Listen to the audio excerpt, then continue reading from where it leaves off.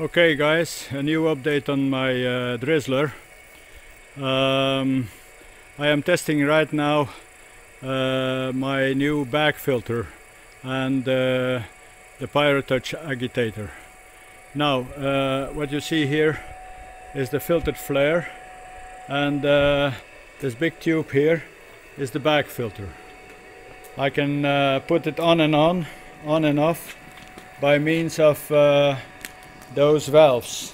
1, 2, and in the back you can't see it, 3. I was also testing my toucht agitator. Now he agitates well, but the toucht function doesn't seems to work because the micro switch here is burned by the heat. I must put it in another spot. Anyway, I drizzle manually now, so let's put some fuel in. Okay, fuel is in, and let's now see what happens to the flare when I shut down the filter. Okay, have a look. 1, 2, 3.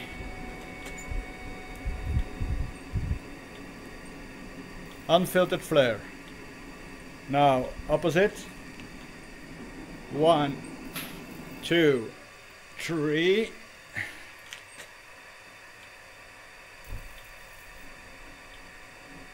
And slowly the filter is doing his job. Okay, that was an update. One important thing to know also is how much under pressure this filter system gives me. Well, let's go to the under pressure sensor and have a look.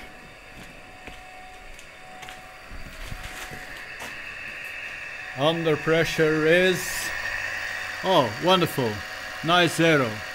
Okay, nice nice big flare. Look at this. It's let me see, it's a little bit wind now. I cannot, I must wait a moment for it stable.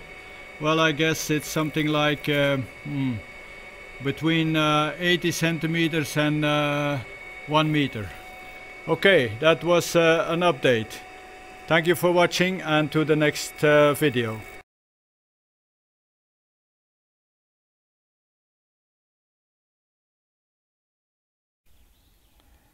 Hey folks, it's been some while since I posted the last video. That was due to the fact that I was encountering a problem with the toucht compactor. The previous toucht compactor, although it could be regulated for a few grams, compacted too much my reduction zone. So we got, after 3-4 hours, so compacted that barely any gas could go through. The other problem was when the feeder fed in, it throws only at one side. And on one side I had almost an empty burn, on the other side there was fresh wood.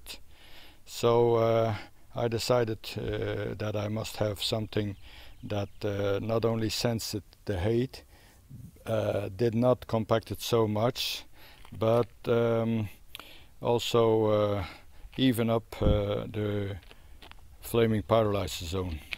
Now I've come up with this thing. It consists out of 2 pieces driven by a windscreen gear motor. Here is a plate that when it turns, it always touches the micro switch. And here I have the actually movement. When this thing is always going around and always even up the zone. When fuel gets in, when fuel gets empty, then it's hanging up like this, and it that plate touches the micro switch. When fuel comes in, then it turns like this. It makes go up this wheel, and if we see there, it may move upwards the board which ignite or not ignite the micro switch. This is the second part. This goes on top of the DriZzleR.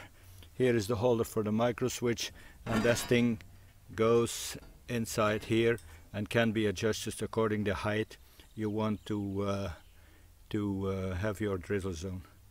Okay, that's the mechanics. Now in practice I will test it and show you a video in working order. Stay with me and see the next part. Thank you.